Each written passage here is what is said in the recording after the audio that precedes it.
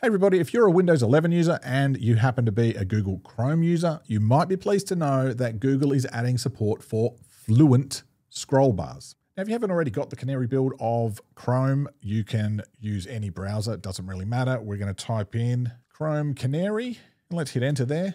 And of course, Microsoft tell you there's no need to download a new browser. Good on you, Microsoft. Let's go to this link here, which is the Chrome Canary build. Now, this is for developers, and it does say here, be warned, Canary can be unstable because it is beta code. So simply just download that. Once you've downloaded it, you're going to get an icon like this. Let's open that up.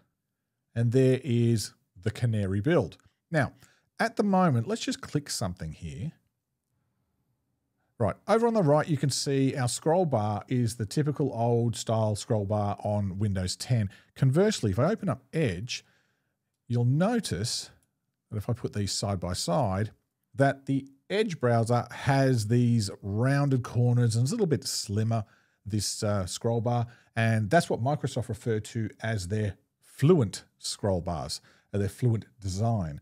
And Google Chrome at the moment isn't supporting that. It's going with these old style blocky looking scroll bars. So we can fix this in this latest Canary build of Google Chrome.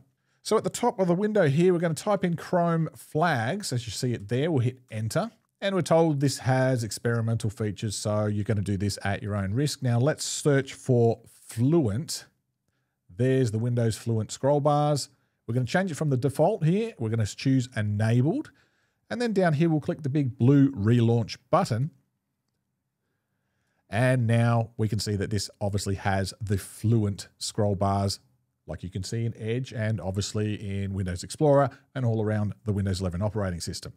Now, whilst this is a Canary build of Google Chrome, I wouldn't be surprised if you do see this feature getting in Google Chrome pretty soon, because it simply makes sense for Google to update Chrome so that it conforms to the look and feel of Windows 11. And a lot of people have actually asked for this, believe it or not.